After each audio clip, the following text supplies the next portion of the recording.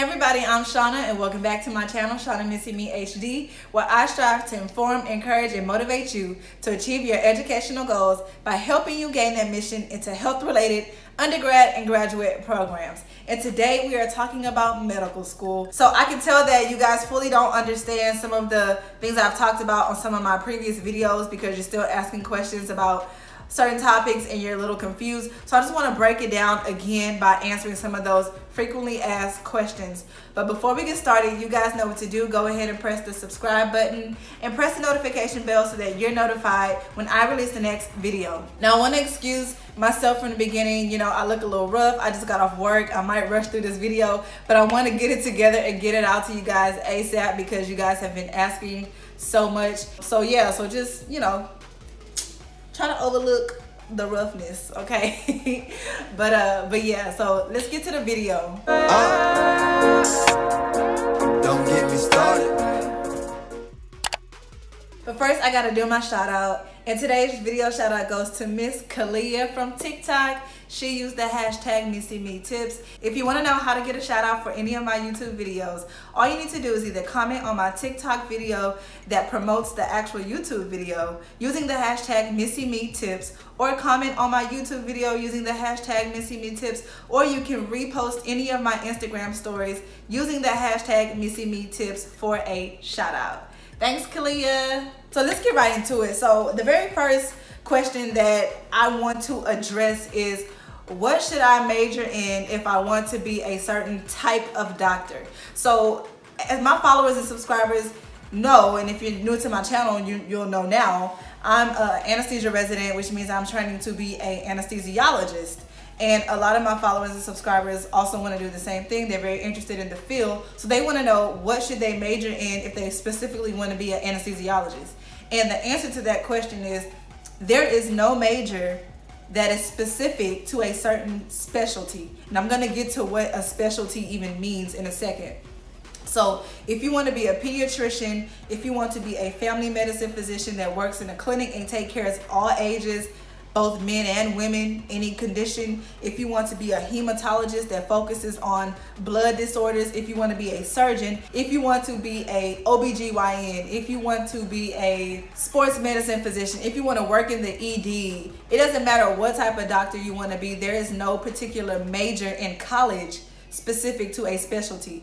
You can pretty much major in anything you want to major in to get into medical school. And once you get to medical school, you become exposed to all kinds of fields and specialties, and then your idea about what you want to be may change anyway. So know that there is no particular major that is specific to a type of doctor, okay? You can major in anything and go to med school. And if you haven't checked out my video, I have a video that talks about the best pre-med majors that compares statistics when it comes to what people major in the most, and then the actual acceptance rates based off those popular majors. Okay, so check that video out if you want to know what the best pre-med majors are. While we're talking about pre-med, let me make this clear. Pre-med is not a major. It is typically known as a track.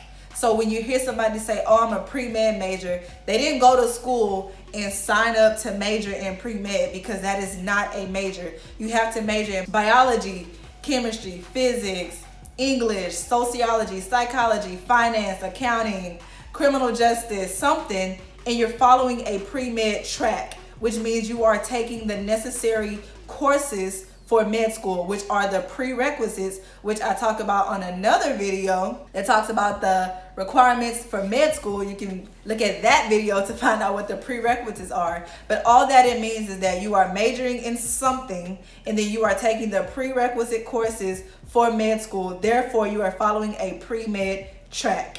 Okay, you are not a pre-med major. Okay, next I just want to talk about the levels of education or training. So to become a doctor, you first have to go to college, okay? Your typical 4-year degree is what you have to get. And that is also called undergraduate degree. Okay, you've graduated high school, but you don't have any other education after high school. Therefore, it is called undergrad. Once you finish college and you graduate from college, you are now considered a graduate of college. Therefore, you're not an undergrad anymore. If you pursue any other education or degree after college, it is considered a graduate degree, okay? Postgraduate or something like that, because you have graduated college. Until you graduate college, you are considered an undergraduate. Everything above a bachelor's, like a master's or a doctorate, is considered a graduate degree. So knowing the different levels is very important. So as a undergraduate, while you're in college, you are learning the basics of science that are applicable to medicine, okay? You're also just learning how to be a professional student. You're learning how to take difficult classes, manage your time, and all that type of stuff, okay, that's necessary to be able to handle the course load in medical school or any other professional school that you want to go to, pharmacy school, dental school, physical therapy school, law school, whatever. A lot of the classes that you take in undergrad may not actually be used in medical school, in residency, or even in your actual practice, but you need that foundation knowledge in order to survive the next level, okay? So you have your undergraduate courses. Once you graduate college, you then move on to medical school, where you learn the study of medicine, okay? You learn everything there is to know about the human body, disease, how things happen, how you treat it, how you manage it, survival rates. You learn about tests and percentage of tests and false positives and false negatives, and how well is a screening tool, how well does a CT scan pick up on appendicitis. Okay, you learn all that type of stuff in medical school. Your first 1.5 to 2 years is typically focused on the actual knowledge that you are learning from a textbook, okay? So your basic sciences in the first 1.5 to 2 years. Your last 2 years of med school, or 2 years to 2.5 years of med school, is where you actually get your experience, okay? You get your exposure to the different fields of medicine. This is where you typically get a better idea of what type of doctor you want to be. So a lot of you guys right now who are like 16, 17, 18-year-old, you might say, okay, I want to be a vascular surgeon. Oh, I want to be a pediatrician. Oh, I want to be a nephrologist. I want to study the brain. I want to be a neurologist. Okay, you say all those things now, but it's not really until you get to med school and you kind of learn, number one, the politics behind med school, how you actually can become a doctor based off of matching, and then also just, are you interested in that field? Are you truly interested in that field and that lifestyle? Do you want more pay? Do you want more time at home? Do you want less years in residency? Those things come into play once you get to med school and you actually get a better idea of how things really are. You'll do rotations. You'll actually get up every day and you'll pretty much do what a resident or actual doctor would do, or at least be exposed to it as a medical student. So you'll get up every day and you'll go work different jobs. So you'll work so many weeks with the pediatricians, you'll work so many weeks with surgeons, so many weeks with internal medicine physicians, so many weeks with neurologists, so many weeks with OB-GYN, and you'll get an idea of the field. And once you finally get your experience in that field, then you really know what type of doctor you want to be. And most people end up deciding at that time or later sometimes. But typically you decide by the end of your 3rd year in medical school so that you can apply to residency your 4th year. Okay, so trying to like decide and make up your mind and finalize your thoughts right now while you're in high school or like just starting undergrad is very premature, and a lot of times it changes because you change as a person, right? And then by the time you actually get to med school and you go through everything and you realize what you got to do to become a dermatologist, you be like, okay, never mind. I'm gonna let them have that, and I'm gonna go do this one. Okay, so don't feel pressured to make up your mind now about what type of doctor you want to be, unless you're already in med school and it's time for you to apply to residency, right? Other than that, you guys have plenty of time, okay? Keep your options open. All right, just real quick about answering a question about interns and residents and chiefs.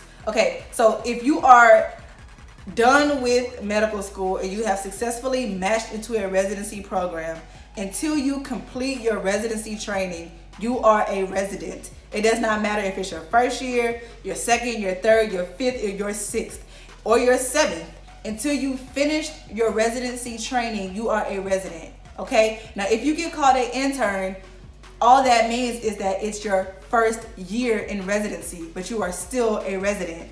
If you are called a senior resident, you're still a resident. You're just senior. It's no longer your 1st year. You have people below you, so you're senior resident, okay? If you are called a junior resident, that means you are below others. You're a junior resident to whoever you're being compared to. And if you're a chief, you are in your last year of residency training. At the end of the day, if you are in a residency program, whether you just started or whether you're about to finish, you are a resident physician, meaning you are a doctor who is training in a certain specialty. Now, what exactly is a specialty? So if you were able to follow along with the previous question that I answered about the different levels of education, if it made any sense to you, then you'll realize that when you graduate medical school, you're not anything. You're a doctor, but you have absolutely no training in any particular field.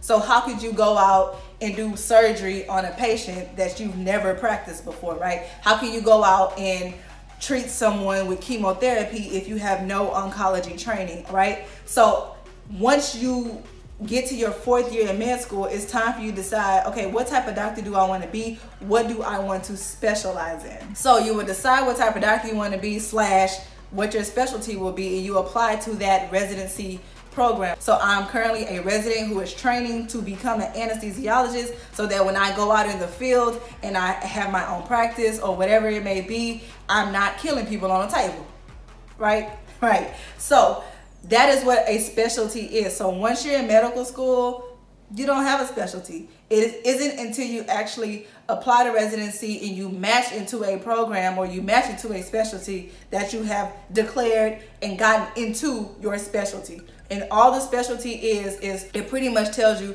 what type of doctor you are, what you have trained in, what you are the expert in. Hope that all of that information made sense, guys. If you still are confused about certain things, you know what you can do. Always hit me up on Instagram. I am trying my best to respond. I've been a little busy, which is why I haven't released a YouTube video in like a week or two. But I will eventually get to you guys' messages.